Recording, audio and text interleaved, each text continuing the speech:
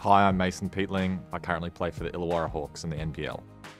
Starting out as a young basketball player, you play because of the passion you have for the game. Encouraging our fans to have that same love for the game is a really important part of basketball. We want them to ride the highs and lows with us as players. We feel them every day. So if they need to put money on the line to get that sort of enjoyment out of it, I'd say they're completely missing the point. But we don't want them leaving our stadium with any sense of negativity.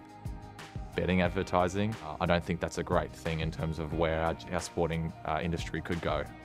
We work really hard for our money and all the bills of everything keep going up right now. When betting starts to put the pinch on those other things, putting food on the table, paying for rent, paying for electricity, it's really important to keep those things in mind. My advice for fans who choose to bet is to stop when you're not having fun anymore. I think there's a great deal of shame associated with any addiction. You're not alone, don't feel that way, share the problem, and get the people around you that will help pull you out of it. Don't let a bet take you away from the game. Reclaim the game and be gamble aware.